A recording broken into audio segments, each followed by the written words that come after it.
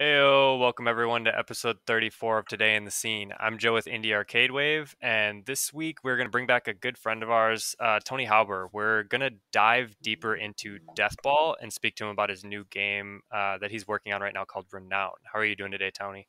Doing great. Doing great. Awesome. Yeah, it's been a little while since we spoke. I know everybody really liked the Deathball episode to kind of hear about the game and how it came to be. Um, let's just jump right into it. Actually, right before that, I just want to remind everybody, if you like what we're doing here at Indie Arcade Wave, don't forget to subscribe, like, and share. It helps so much just to grow the community and to get more guests on here.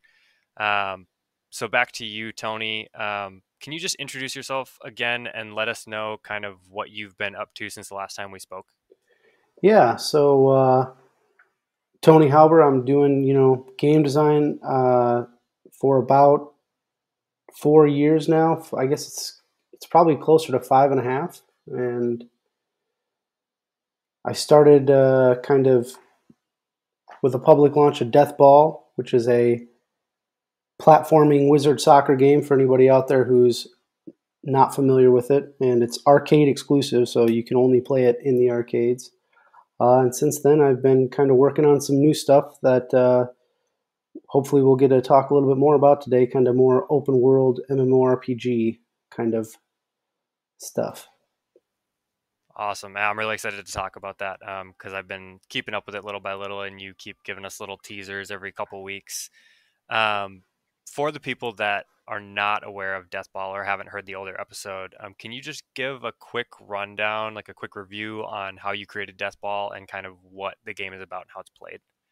Yeah, so Deathball, I guess the best way to describe it is to talk about the two games that I was playing most when I developed it, and that was Killer Queen and Rocket League. And so Deathball is kind of a platforming 2D arcade version of Rocket League with like some more influence of this Killer Queen by being a one button, one joystick game. So the idea is you're a wizard, you're on this map. There's the death ball, which is, you can call it like a soccer ball kind of thing, and you're trying to get this death ball into your goal or to touch your power well. And if you do that, it shoots a beam out that attacks your enemy. And if you can do that 3 times, then your enemy dies and you win. And really, it's a really simplistic game. You have a joystick and a button, and my goal was just to pack as many different mechanics into that system as I could. So while you only have those two things, you have up to 5 different ways you can kind of interact with the ball. Yeah, I mean the game is a blast. It does have that Rocket League feel. I can totally understand that. And Killer Queen too. I mean, with the kind of retro look to it, but also the arcade vibe and the player versus player, the community that builds around that. Speaking of the community with that, I'm wondering what tricks have you learned from the player base since you put Deathball out in arcades? Like what little nooks in the code did they find that you didn't really kind of put together with that system of just one button having so many different abilities? Yeah, well, you know, I kind of think of it as with the system that exists, there's the 5 ways that I talk about to interact with the ball, where you can slide across the ground, or you can lift the ball off the ground, or you can make a bubble in the air, which will kind of stick around. That bubble will stick around. It's kind of like a pinball bumper. Uh, and you kind of the thing is, people have started to compose these in really interesting ways. And like you slide under the ball, and then you pop up, you lift the ball up, and then you drop a bubble right there. And like that little move is a good way to like regain position on the ball to turn it around and take it back towards your goal. And I just kind of have started to see people do all kinds of interesting things with it. And the reality is too, they start to tech it in ways that I didn't even, I'm not even, they start to learn more about the way that the mechanics work than you do as a player. And at one point there was this bug where one side, if they try to do a diagonal down jump, this certain thing would, this certain like angle would occur, and it wouldn't occur in the other way. And that was like a bug in the code that I would never have perceived, but just because they were so trying to become so precise with the angles they take on their shots and stuff, they kind of discovered this and they shot a video of it and sent it to me. And yeah, it's like when I see somebody who can play like that, it's just like the game is just kind of electric. It's just, you never anticipated people becoming as good as they are with it. The ability to pinch the ball with such precision, or the ability to place a hard bubble in such a way that it creates such a obstacle for other players. And I mean, I'm really happy with it, but it's kind of, I guess that's the goal, is you want people to be able to surprise you with the mechanics that you've given to them. So Yeah, I mean, you kind of laid it out. You gave them all these different Lego pieces, and when you were testing it and designing it, you were like, okay, these should fit kind of like this. Like they should follow the instructions. And then the people get their hands on the game, and all of a sudden they're like, no, this one could go here and it'll work better, and I'll have more control. yeah, I've always found that so cool with games. I mean, even like you look at speedrunners, and they find these yeah. glitches in the wall, and they finish a game that has 30 hours of gameplay in an hour. Like it's wild how people can do this. It kind of Um, it kind of reminds me of this time when I took the game to Minneapolis. This is before they had a cab up there, or actually, this is the day that we took the cab up there, and we had a little tournament for it. And in one of the maps, there was this collider. The colliders for the wall weren't quite overlapping, so there was this perfect ball-sized hole in there, and it was really rare. But like people discovered it, and people started cheering "Secret Tunnel" because it would go and like wrap around the map and then come out the other side. And it's just, it's kind of funny how these things, they kind of pass the scrutiny of playtesters and stuff, and they kind of get out there, and people become really attached to them because they discovered them and they're kind of special. Right. It's in your eyes, it's something that you missed, but then they make it special, and you're like, okay, well, let's leave that. It's kind of what happened with us on Galactic Battleground when you get sucked into a black hole and you have laser. The laser actually leaves the ship and just wipes everybody out on the Yeah, screen, yeah, which we thought was absolutely hilarious. We're like, let's just leave it. Like yeah. that's fun. Um, Well, in a classic example, for anybody who's kind of following the modern arcade stuff, is in Killer Queen. They never intended to have the hover state where you're stuck to the top of this platform in a perfect position.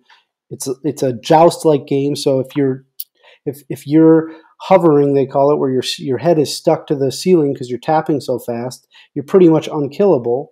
And that's become the cornerstone for a lot of the ways that teams have developed play. And that was just, I mean, it was kind of a bug. It was they didn't want you to bounce off of the platform when you were under a certain momentum.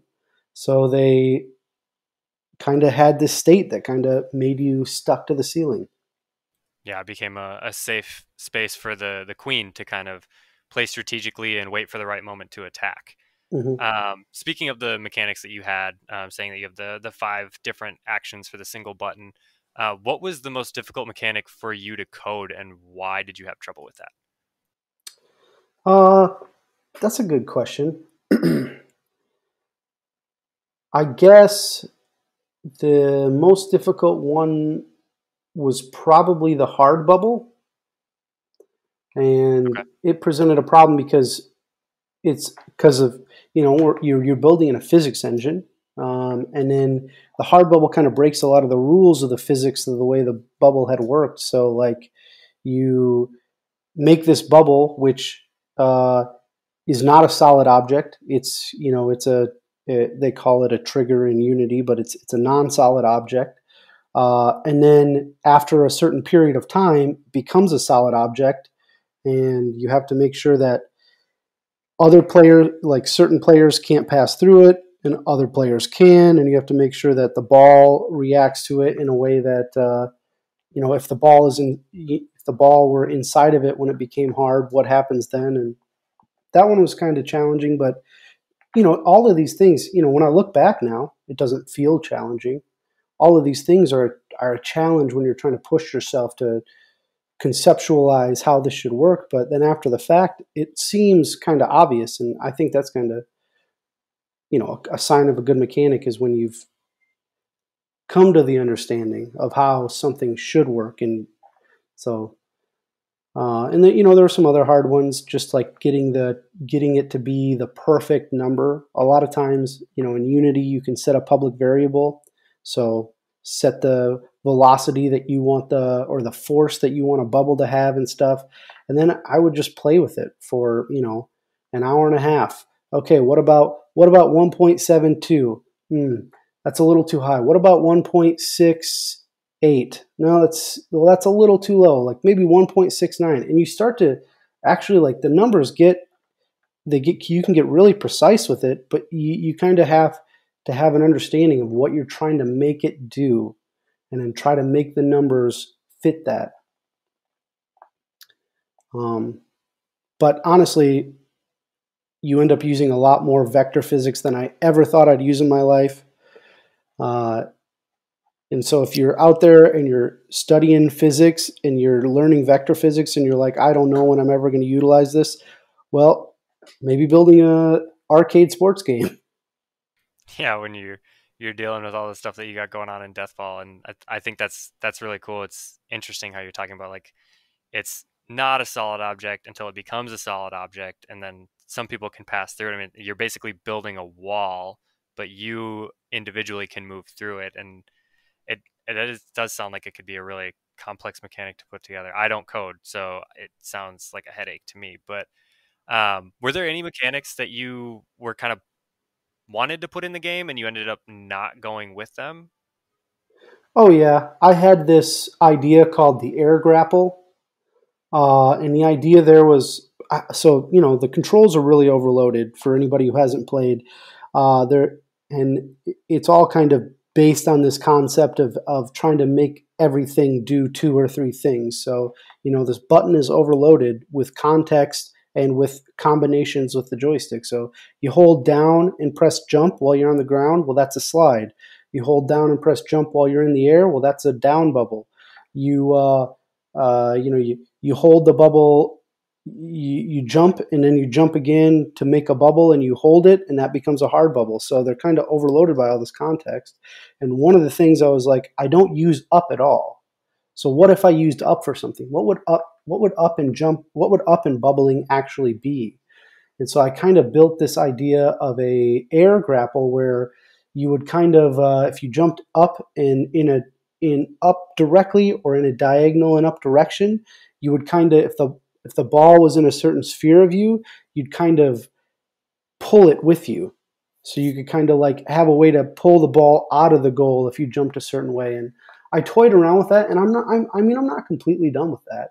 But in my experiments, it just ended up feeling like the whole thing was a little too overloaded. Like I was accidentally utilizing this, and then you have to think about the brand new player, because everything to the brand new player has to flow outward normally. You don't want them to accidentally do something or feel so uncomfortable with the game that they don't know how they're making all this stuff happen. And the air grapple, it's just too common for people to hold up and jump, and it was doing something different now, and it was really hard for people to kind of understand that concept. And so I'm not completely done with it. And there's another one that I really love, and that was before the slide, there was this problem where the ball is moving away from you towards your goal, and you're on the far side of it. So you're running towards it, right? And if you get next to it and jump, well, that's called a lift. If you jump next to the ball, you lift the ball up in the air. So that's not a good way to get around it, to turn it back. And so you'd have to run at it, jump early, and then jump down, and you could kind of turn around and come back at it. But I wanted there to be a quick way that you could turn the ball. So I made this thing where if you changed direction when you were right next to the ball, it would kind of like warp it around you to the other side. And we toyed around with that, and actually that was in the game for a long time. I don't know if many people got to play it when it was in that state, but that was in the game for a long time before we eventually decided to drop it because it was too buggy and it just also at times too powerful, and it just created kind of this ability for somebody to kind of hold on to the ball and kind of have a little too much control over uh, not it's more defensive, not aggressive action. So Felt too much like a get out of jail free card. yeah, Yeah, I mean, I can definitely relate with the idea of like it just the player accidentally using a function that you implement in the game. I mean, we did that with GBG, where we did like you'd go down and then to the right or to the left and kind of make like a swooping motion with the joystick, and that would give you a dash where you could just like a burst of speed. And we even found ourselves accidentally using it all the time, so we took it out and instead just gave the player the ability to move up and down. Like yeah, just there's a little bit more room there because we were having so many people run like get stuck and you couldn't dodge debris. So we were like, let's just give you the ability to go up and over it. yeah, and that's exactly like the point is you're trying to often with mechanics you're just trying to solve problems in the game, and so sometimes you do get down the rabbit hole too far of this is the solution. And with that warp thing, it turned out when you slide now, which was a mechanic that was added later, the down and jump when you're on the ground, you do a really fast slide across the ground. And if you slide towards the ball, it will actually kick the ball like almost directly up in the air. So that's kind of how you get under it and around it now. Right. I like the slide a lot. It is very very useful and it's kind of my go-to move. I'm awful at death ball, but I have so much fun playing it. You kind of spoke about how that grappling idea is still kind of in the back of your mind for potentially adding it later. Are there any other mechanics that you were thinking about adding to the game or any different game modes or way to play the game? Oh yeah, yeah. I mean, I'll never stop adding game modes to it. I think I like we have power ups now, which is just it's. I like to hide these things away so they never harm normal gameplay. But if people find out about them, they're a fun way that they can kind of play the game differently. Like right now, on every cab out there, if you hold up on both joysticks, it will activate power ups, which are the wind power up and the golden bubble power up. And I don't want to. I mean, we can dive deeper into that if we want, but I don't want to get too off track with the question here. I have thought a lot about new ways to have mechanics. Like one of the things that is heavy on my mind is, we have a bubble wizard. It's a type of wizard. It's just like when Street Fighter came out, it was Ken versus Ken, right? So what if the next version of Death Ball, or maybe even this version with new updates, introduces a new type of wizard? What would that even look like? And I've thought a lot about that. I have ideas. I've started to implement some of them, and then had other pressing things to do. But yeah, I think a lot about that. Or what would Death Ball 2 look like, right? Right. How could you keep the same game at the core, but make it a little bit different? I mean, you like the men you brought up Street Fighter. I mean, how many versions of Street Fighter now are there? And you were Mm-hmm. talking about just being Ken versus Ken. Now there's, I mean, I think in Street Fighter 5 there's like 20 or 30 characters. So it's just how do you keep the same base to appeal to the same people, but also keep it fresh?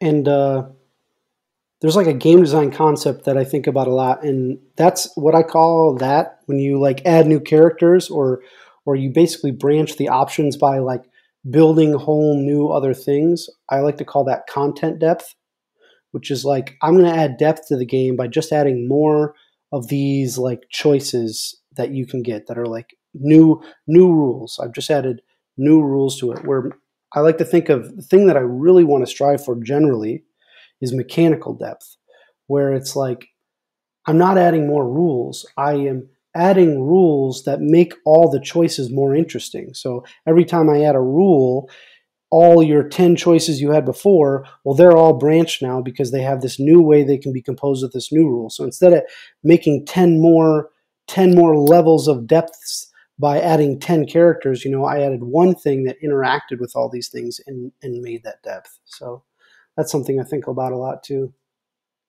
Yeah, I mean that's the biggest thing. That's how you make the game like playing the same. I mean, you have a handful of levels, so you play the game over and over with the same concept of every match, but they're all different. You never play the same match twice. Yep. So, I was gonna ask what the future plans were for Death Ball, but I'm kind of interested in these power ups now because I just saw a little teaser and I haven't been able to play them. What are the power ups and how do they function different than all the original abilities? Well, yeah, the idea of the power up was just like a way to make a game feel a little more casual. One of the ways that I really test this game is we had, before pre-pandemic, we had a league night, and every Thursday night, anywhere between 4 to 8 of us would come together and play the game. And I would always try to time my, new additions to be able to test them that night and get a feel of how they worked in kind of a group of people that were good at playing the game.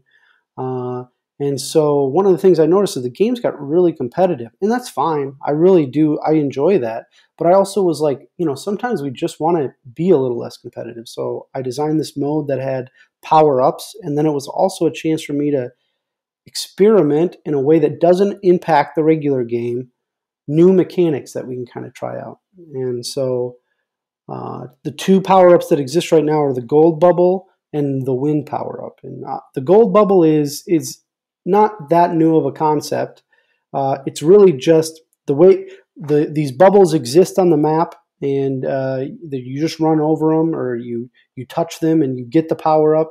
And then all of them work the way that when you have the power up, your next bubble that you would do instead does the power up. So the gold bubble works like this. When you get it, your next bubble you drop is a gold bubble, which is essentially just a hard bubble. And it will stay there no matter how many other bubbles you place. So you kind of get to put this set piece out there. You kind of get to like make a new platform in the world that'll stay out there for 8 seconds. And you can do all kinds of stuff with that that's fun. You can trap your opponent into a difficult position for them to, now they have to move around these platforms and they're out of position. You can cover your goal up. And with the gold power up, I think it's set to right now, it's your next 2 bubbles drop gold bubbles. And they both stick around. So you can take up a lot of space with that. But the other one, the wind power up, that one I really find interesting, and I think about it a lot as potentially a new type of wizard, the wind wizard. And it's really powerful right now, so clearly it wouldn't work exactly like this. But when you get the wind power up, anywhere you are on the map, when you're going to make your next bubble, whatever direction you're holding, you press it and all these like particles fly across the screen in that direction, and it'll essentially kick the ball in whatever direction you're holding. So you can jump up, kick the ball completely across the map. Doesn't have to be on goal, but you go up, you get this wind power up, the ball bounces up in front of the goal, and then you hold you hold towards the goal and you press jump. You're nowhere near the ball, but the wind sweeps across the stage and knocks the ball into the goal. And it's a really fun, it's very casual and it's not balanced. Like, it's probably appears too often, and sometimes people camp the wind, but it is fun. It is interesting. It definitely adds like a new way to think about the composition of the way that you do your moves and the way you move through the map.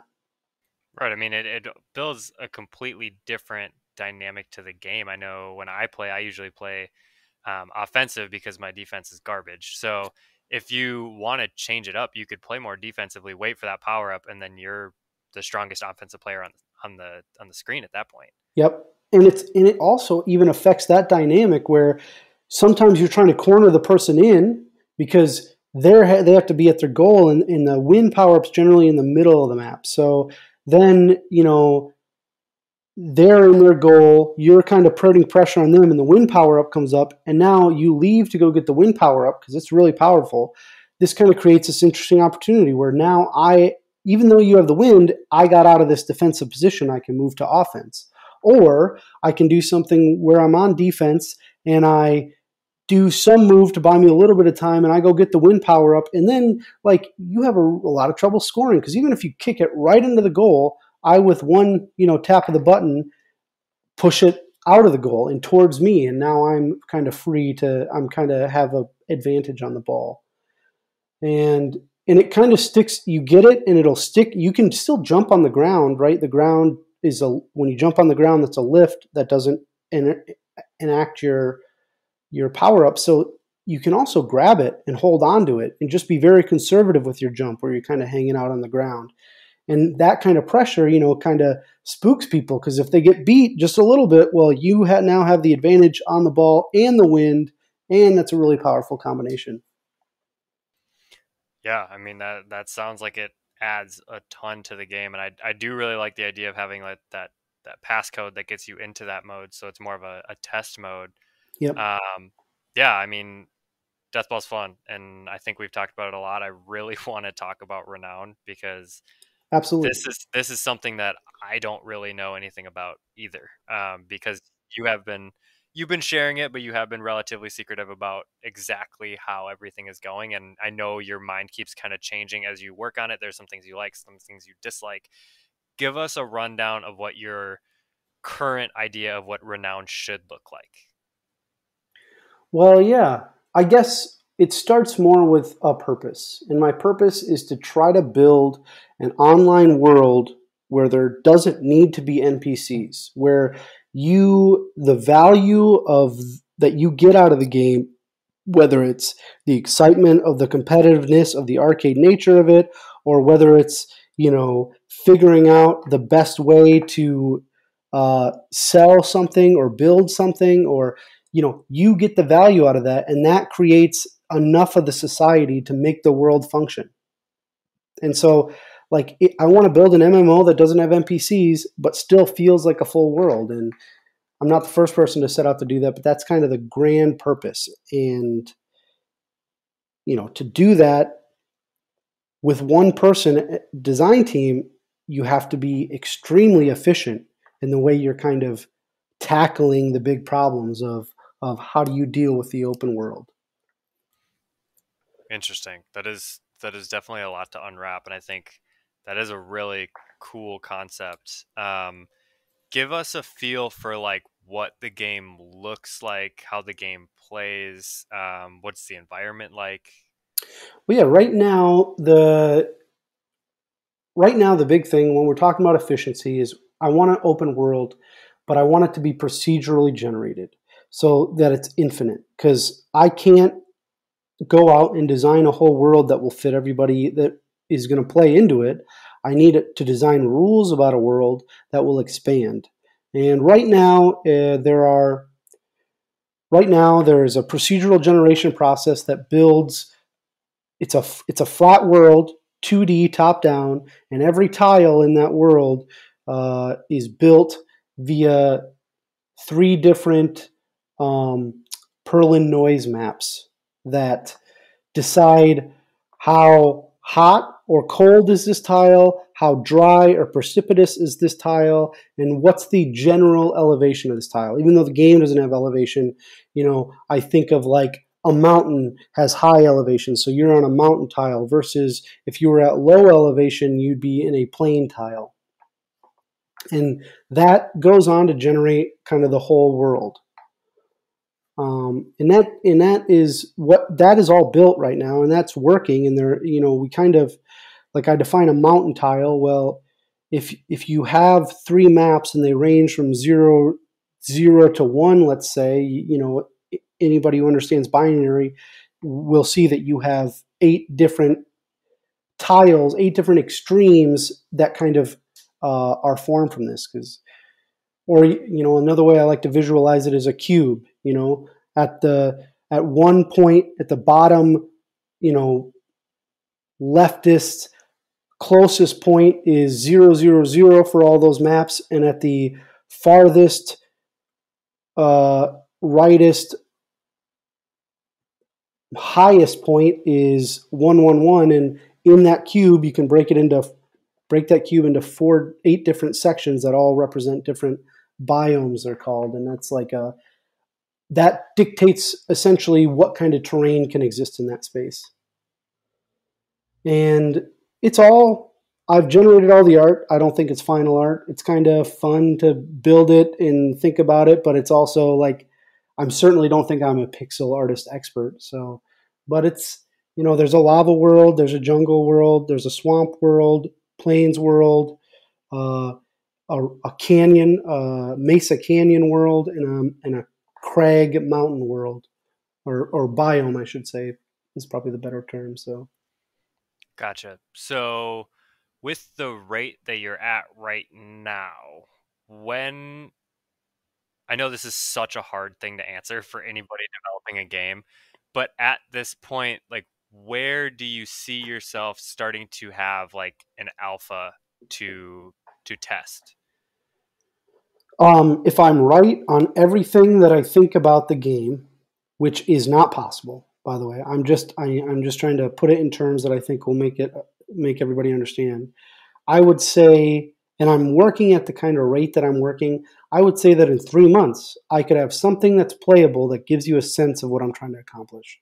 The problem is, I'm wrong a lot. And so I'll build stuff, and when that doesn't work, or it's not fun, or it's not, I kind of think of game design is also often forcing interesting choices on players. Like that's the way that I think makes a game fun is you're getting these interesting choices at a certain rate. And if it doesn't accomplish those things, well, then I have to sit down and I have to kind of rework it and rethink about it. So 3 months is so that's a way of me saying 3 months could be the earliest that I could ever release something. It wouldn't be earlier than that, and it very likely will be later than that. Gotcha. And with my understanding, this is not going to be an arcade game, right? This is going to be more focused as like a Steam, maybe console game. Yep. Well, I have definitely toyed around with the idea of having a world that the only way that you can get into it is by being at an arcade machine, and I think that's kind of cool. Like kind of like the Lion, the Witch, and the Wardrobe. You have to find this wardrobe to be part of this world.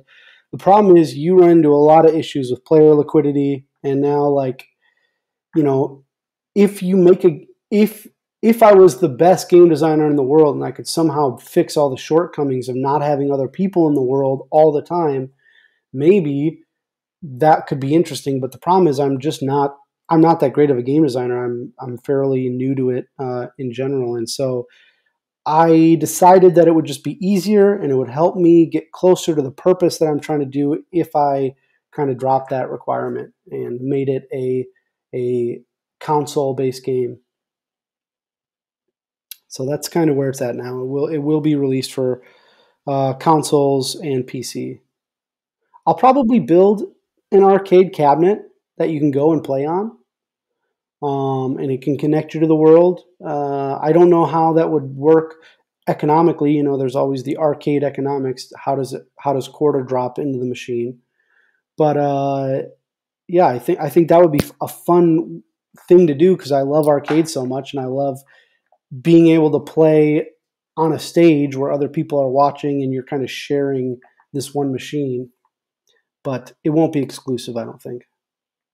Gotcha. Yeah, I mean that'd be a really really cool concept, especially for showcasing at conventions and stuff. Just alongside Deathball. I mean, if you're already going with Deathball, why not show off Renown too? Um, I just want you to give shout outs and social media links here before we wrap everything up so that people know where to find you and where they could potentially keep up with Renown in the future.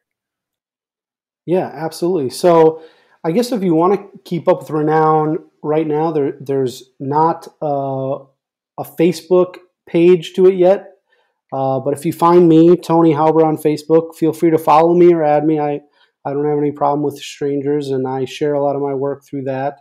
Uh, or if you really want like a more official version, the Deathball Arcade Facebook page, I will eventually cross promote the Renown page when it's available, and that's also if you liked anything about Deathball, that's where you can find out the most up to date information on it. And there's also we have Instagram, which we post to almost as frequently as Facebook, and we have a Twitter, but the Twitter has not. It's kind of like fallen through the cracks, if you will, as far as being promoted on. So I would say the best place is probably the Facebook Deathball page. Perfect. Well, I'll throw all those links in the description here so that everybody can find them if you're looking for them.